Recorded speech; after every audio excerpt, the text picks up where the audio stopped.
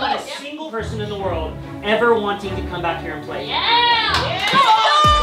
Then we're gonna run and we're gonna score, then we're gonna get the ball to the net. Then we're gonna run, then we're gonna score, and then we're gonna get the ball to the net for 90 minutes. We have a real opponent tonight, okay? They're coming off a loss, they're hungry, but we have to be hungry, okay? From the start, let's go!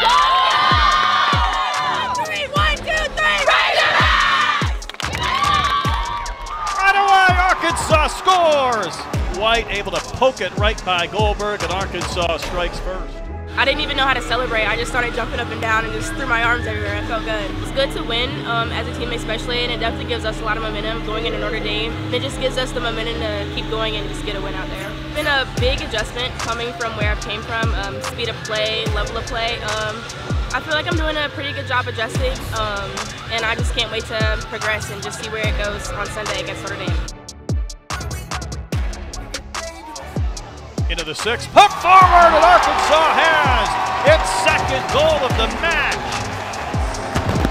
It felt combining with so it's a good celebration, so yeah, it felt really good. Feeling confident, trusting in my teammates. I feel good going in, and I think as a whole we should be going to Notre Dame confident and ready to be hungry and win. And that's goal number 4. The Razorbacks with a quartet of goals. Emma John puts one in the back of the net.